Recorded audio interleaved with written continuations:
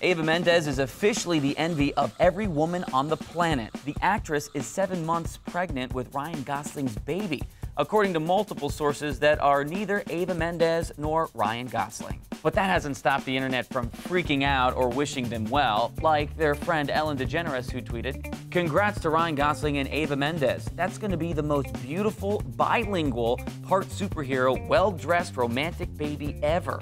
Okay, so she was probably joking, but it wasn't too long ago when Eva was gushing about her boyfriend, who recently directed her in How to Catch a Monster. She told Variety Latino, "Ryan's very generous. As a director and as a person, he is so sweet.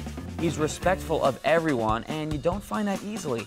I've worked in this business for 15 years, and the truth is, there's no one like him." She also opened up about what she values most in life these days, saying, "When you see a photo of me from the paparazzi, I'm always in the supermarket buying groceries or with the dog. Fame doesn't interest me, family interests me." According to OK Magazine, who first reported the pregnancy news, Eva's been ready for motherhood for a while now, and to be sharing this experience with Ryan is a dream come true for her.